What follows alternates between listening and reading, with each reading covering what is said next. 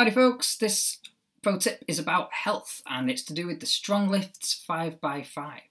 And I've done it myself. I know a number of other developers who have done it and found it it's really helped them. So what the idea is you start off with two basic workouts, workout A, workout B, and you alternate them.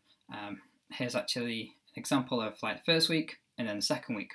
And the idea is that you start off with really low weights, and that's really good, I found, because it helps you, one, get into a routine of going to the gym, or if you're doing your home workout, and second of all, if it just helps you to build up like the proper technique and build your confidence because you're able to do it with the low weights, and then gradually you start adding the weights on and it soon becomes very difficult, but you've got into that routine, you know the techniques now, and yeah, I found it really beneficial. It's got like an app as well that you can get for it.